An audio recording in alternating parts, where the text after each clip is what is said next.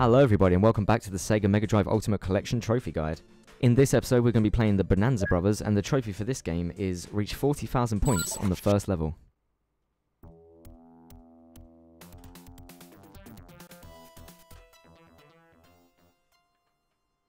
We're going to go to the options and we're going to put it on easy mode, and we're going to give ourselves an extra couple of lives. Ooh, it goes up to 7, which is pretty cool.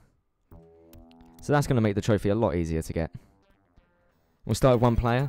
This is another game which I find easier with 2 players, and it's still pretty fun. One of you be on the top screen, one of you be on the bottom screen, but with these little villains who are going in to steal all this stuff, and just all the swag that you get adds up towards your score. I think you can also slam police in the door to get it. Let's see. Yeah, there we go. We get an extra 1,000 points for doing that, and you can do that over and over again. You see the score up there in the top left, where in the red? That score is just going up 1,000 every time, and all you have to do is go to this first door and just slam it over and over again. You walk out and walk towards it. The policeman doesn't even need to recover.